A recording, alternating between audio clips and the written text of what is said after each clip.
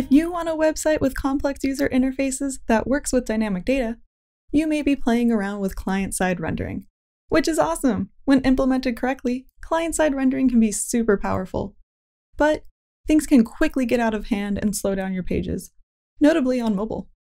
Luckily, in AMP, implementing client-side rendering without sacrificing performance can be easy, especially if you work with the AMP list component. I'm using it to render hiking data on my blog homepage, and I've combined it with the powers of AMP bind to allow users to filter by location. But the list of hikes is pulled in from a remote endpoint, which can slow things down, as it requires an additional network request. So today, I'm going to speed things up by using a very special AMP list ability, initializing an AMP bind state on page load. In most cases, AMP bind does not evaluate state on page load and must wait for a user interaction. But the AMP list component is quite talented. It allows a prefix in the src attributes value that can reference JSON I've directly inlined in my page's HTML. So the first thing I'll do is copy the JSON configuration I was fetching from my remote endpoint and paste it inside my AMP state element.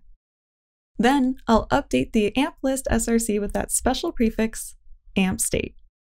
And then I'm going to specify the ID of the AMP state element holding the hikes data, which is hikes list. And awesome! Everything still works. However, my bound src attribute points to a different state called hikes in city, and I would rather not maintain two states if I don't have to. And I don't. On my server side, I've set up an API to filter the hikes by city. I'll bind the call to my API to the hikes list state. Then I'll change the bound src value on AMP list to hikes list.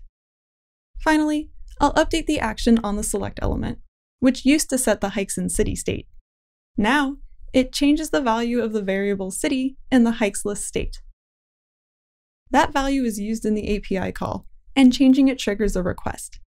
When the filtered JSON is returned, it updates the state, telling AMP list to render the results.